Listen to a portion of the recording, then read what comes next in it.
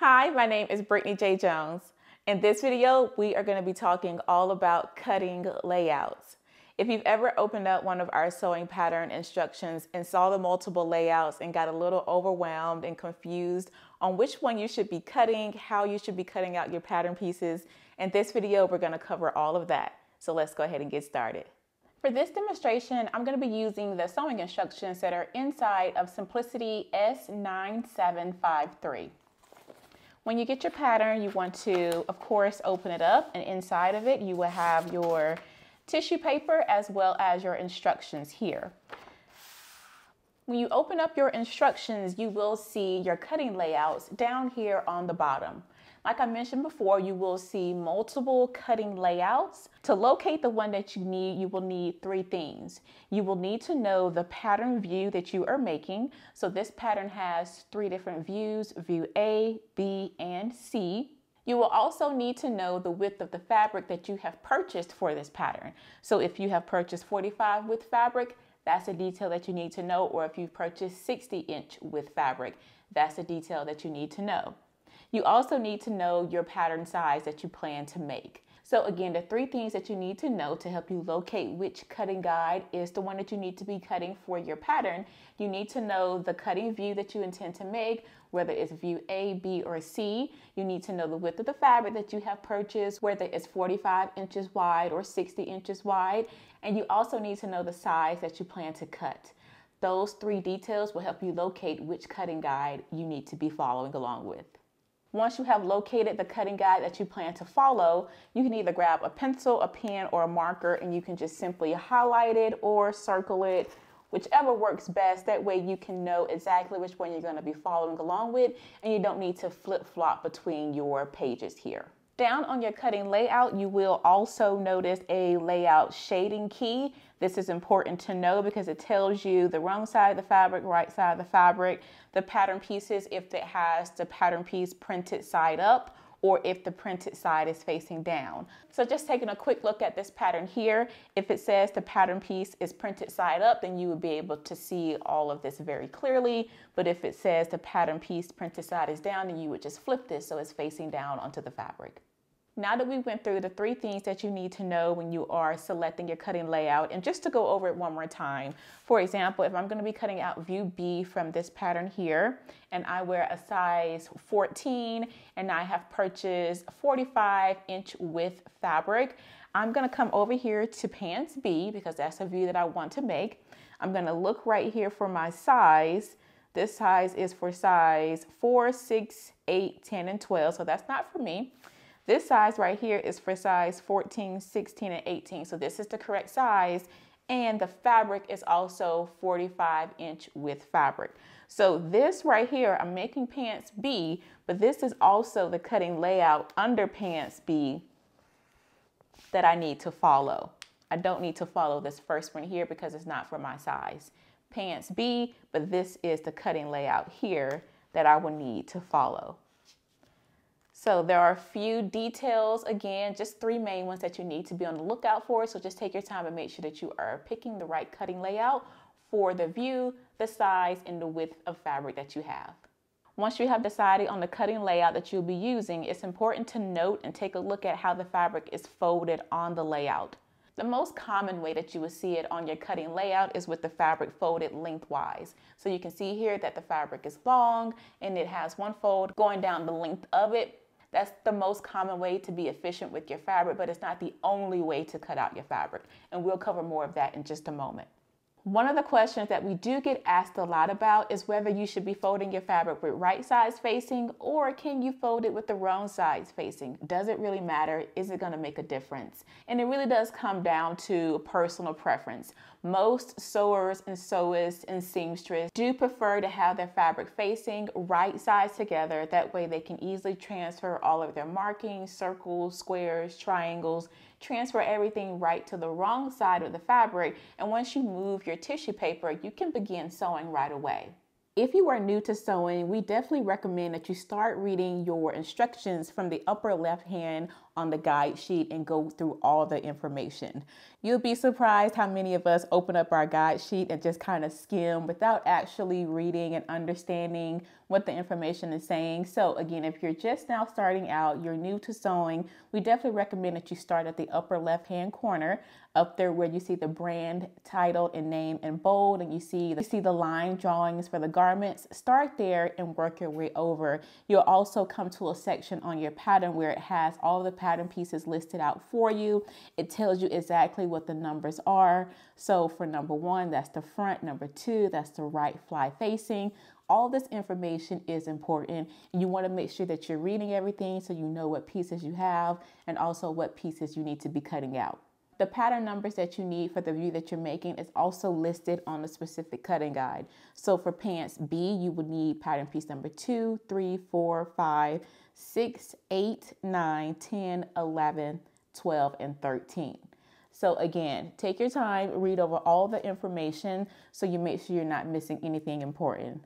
Another thing that we also recommend is that you go over your pattern pieces with a warm, dry iron. So your pattern pieces are here. They are folded very neatly inside the envelope. You can imagine once you unfold them and cut them out, they're going to have lots of wrinkles. So it's always best to go ahead and just go over them to get all the wrinkles out. So when you lay them on your fabric, you know that everything is going to be cut nice and smooth. So just take a moment. I know that I get impatient and I get really excited. And sometimes I just lay it down and I start cutting, but I do want to encourage you to just take a moment and go over your patterns, tissues with a warm, dry iron, just to make sure everything is nice and smooth before you lay it onto your fabric and start cutting it out. So like I mentioned previously, one of the most common ways for cutting fabric is with it folded in half lengthwise. So this is a little example here that I have cut out, and I am going to fold it here. So this would be the lengthwise of my fabric right here. So going all the way down would be the lengthwise of the fabric. And I have my salvage edges here. So these here are the raw edges of the fabric. You can see the salvage edges. This is also a salvage edge here. So you have your salvage edges together, you have your cut ends here, and you have your fold here. This is the fold of my fabric, and most times it will be facing you when you are cutting out your fabric. So this is a common way that you will see fabric, and if you go into the stores and if you get it off of a bolt, a little bolt of fabric that they come wrapped on, most of the times when they are unrolling them, they're already on the lengthwise because there's so much yardage that they're unrolling. That is the length of the fabric. So again, this is the common way that you will have your fabric laying when you are cutting it out. Now let's take a look at a crosswise fold. This is used only for fabrics that do not have a nap or one-way design. So for a crosswise fold, you want to open your fabric out like so, and you're going to fold it crosswise. And so here's the difference at what we're seeing. Now we have our salvage edges together down here on one end. We have our cut edges together here, and we have the salvage edges together here. So for me, it's easier when I think about the lengthwise fold as a hot dog because it's just the length of your fabrics. So if you have 3 or 4 yards cut, it's just a really long piece of fabric and it's folded in half, and it's just however many yards that you purchased. For the crosswise fold, we are opening out that big amount of yardage and we're essentially folding that in half. So I think of that as more as a hamburger. But again, you have your salvage edges down here, and you also have the salvage edges up here. So that's the difference between a lengthwise fold and a crosswise fold. You will see a crosswise fold option in some patterns, but you will definitely see them if you are working with a design that has a border print option. That is the perfect time to use a crosswise fold because you can then lay your pieces along the border, which the border would typically be here along the salvage edges. And then you could just lay your pattern pieces along the border print according to your cutting layout. So that is one of the many times where you will see the option for a crosswise fold. And that is if you are using a border print. You want to make sure that you're getting that print cut nicely onto your fabric, and the crosswise fold will allow that. Now that we have went over the lengthwise fold and the crosswise fold, now let's talk about double thickness. Double thickness is a type of fold that is used for fabrics that have a nap, such as velvets or corduroys of fabric with one-way designs. So think about one-way designs as birds. When you think about birds and they're all going in the same direction, that is a one-way design. So I have my fabric here and I have it folded along the crosswise grain. I'm actually going to go ahead and cut this in half. That way I can use the rest for other examples in this video. So I've just cut this just for the video and demo purposes. Okay, this should be your original salvage edge on your fabric, but I just want to cut it so I can show you on a much smaller piece of fabric. Now that we have it folded in half along the crosswise grain, then you want to cut along the fold.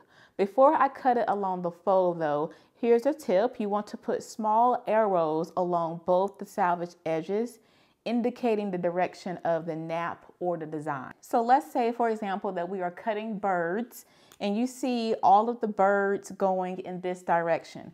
You just want to make some arrows going in the direction that you see the birds. And I'm going to put it down here as well. And I'm going to flip it over. I still see the birds going this way. The birds are still going this way. Now we can cut along the fold.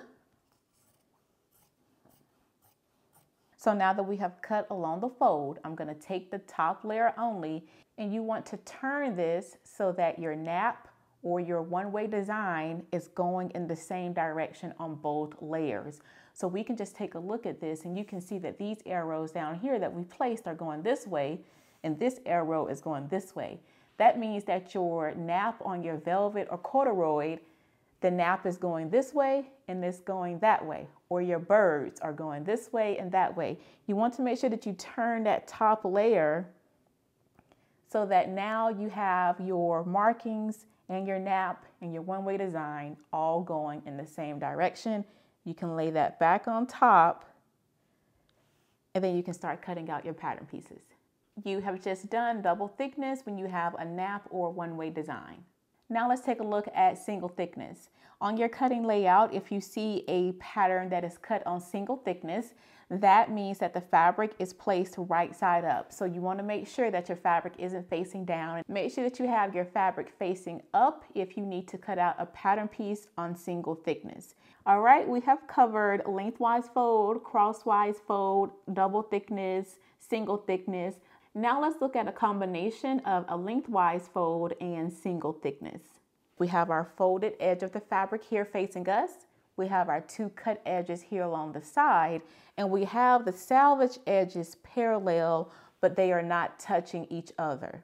So this is our lengthwise fold here, and this may be 2, 3, 4, 5 yards, however much you purchase, but you have your lengthwise fold, and over here you have your single thickness. So again, if you have a pattern piece that just needs to be cut out on single thickness, not on the lengthwise fold, and you can just cut that out over here, and you can cut out the remaining of your pieces that needs to be cut out along the lengthwise fold here. If your cutting layout has two lengthwise folds, then you would fold one coming to the center like so, and then you would take the other and fold that to the center like so. Just gonna move this over. So we have fold, fold, cut edges here, and our salvage edges are here. This is two lengthwise fold. The fabric is folded so that the salvage edges meet in the center. I have used this method a couple times, especially if I am making like a tank top. I could put my front over here and I could put my back over here. Or if I'm making just a simple bodycon dress, the same thing. I could open out my fabric, fold it so that salvage edges meet in the center. I have two lengthwise folds going down the length of my fabric, and I can just lay one of my pattern pieces here that need to be cut on the fold, and I can lay the other one here that needs to be cut on the fold. This is an excellent way to maximize the yardage on your fabric instead of just having it folded lengthwise once and cutting out your front and your back. You're able to take advantage of your yardage and you're able to cut your front and your back. When you begin to place your pattern pieces onto your fabric, you want to position the larger pieces first, beginning with those that should be placed on the fabric fold.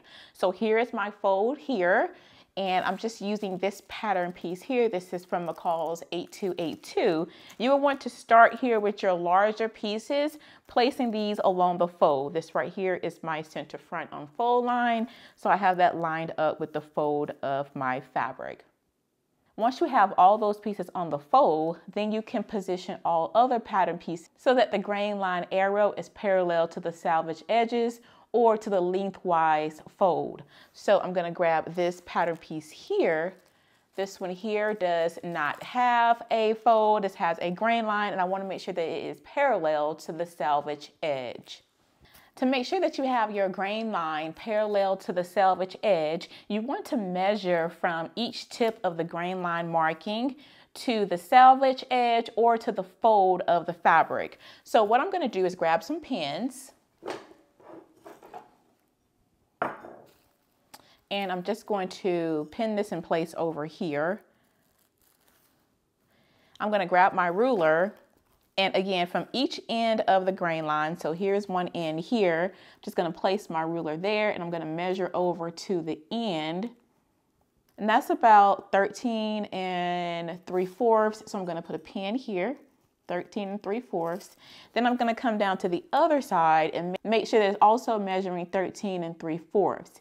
And if it is, then I can go ahead and place a pin there that makes sure that I am on the grain line. If it's not even, then you can move it over if you need to make sure that it is matching up to this end of your grain line as well. And then you place a pin there. The more you start sewing, the more tools that you will start to accumulate. Now, this is not necessary when you start out sewing, but again, as your skills improve, you may want to invest in a cutting mat. Now, you could get a cutting mat like this. This is actually a self-healing mat, and you would use this in addition to using a rotary cutter. Again, this is not something that's necessary to begin sewing with. Or you could get just a heavy-duty cardboard surface, and that opens up to 36 by 69 of a surface of heavy-duty cardboard that you can use to cut onto. And it is marked with special lines, like this one is here for cutting out bias tape when you want that 45-degree angle. It also helps with cutting out circles. So again, you have some different options for boards if you want to protect your surface while you are sewing and cutting. Okay, going back to cutting, once we have pinned down our grain line, now we can go ahead and pin diagonally at our corners. So we can pin here. You never want to have your pins going past your cutting lines. You don't want to accidentally cut over one with your shears. As you are pinning, make sure that you continue to smooth out your fabric to make sure everything lays nice and flat. And again, just continue to pin. Another option, if you don't prefer using pins, is you can always use pattern weights to hold down your pattern pieces and just cut around that, again, instead of using pins, but that's totally optional. Once you have your pattern piece pinned down, then you can go ahead and cut around your pattern. If you have multiple pattern pieces down on your fabric, you always want to make sure that you don't have any pieces overlapping. Make sure that everything has enough room between them so that you are cutting each of your pattern pieces out completely. There will come a time where you may need to use a special layout. For the most part, majority fabrics can be laid out according to the cutting layouts that's in the pattern. But there are times when you may be using a specific fabric that has a beautiful design on it, and you may not want to use the cutting layout because, number one, it could disrupt the print too much, or it could have a detail of the fabric and an unflattering placement on the body. So when it comes to that, you do want to take special care with your fabric to make sure that any designs are in placements that are flattering and not in a placement that's not as flattering on the body. So just keep that in mind. You may have to deviate from the cutting layout so that the fabric can shine and be really beautiful in the garment that you're making. If the fabric you are using does require like a special layout, like I said, your print could have like very big flowers on it and you don't want to disrupt them too much, we do recommend that you look for a pattern that has simpler lines and not so many seam lines. So you don't want anything being cut up so much. Let's just say you do have a giant flower. You don't want to cut that up so much. You want to pick a pattern that has some simple lines, maybe just some side seams and a shoulder, or something that really flatters the design of the fabric. Let's talk about fabrics with nap.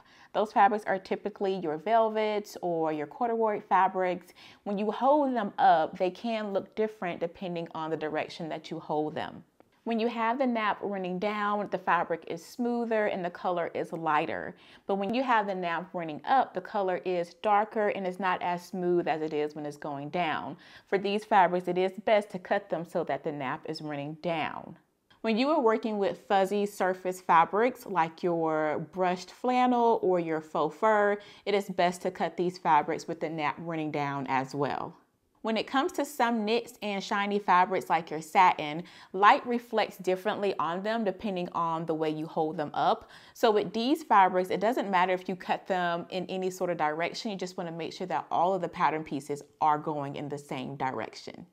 When it comes to plaids and stripes, some of them do have uneven repeats. For these, you want to make sure that you take your time when you're cutting out your pattern pieces and line those up so that the color bars, they match up evenly once you sew them together. So they do take a little bit more time, but there's definitely worth it in the end, especially if they have the uneven repeats. Garments that are made from plaids and bold stripes or medium checks, border prints, for example, you want to have those match up at the seams. Whenever you are planning to match up specific lines and designs at the seams, take into account that you may need to purchase a little bit of extra yardage. How much extra yardage depends on the frequency of the repeat. So for small, even plaids and stripes, they may require up to 1/4 or 1/2 yard more of extra fabric. If you have something large, that may require up to 1/2 yard to a full extra yard of fabric so that you're able to match up your designs and your lines and stripes at your seam lines. I hope this video has been helpful to further understand cutting layouts.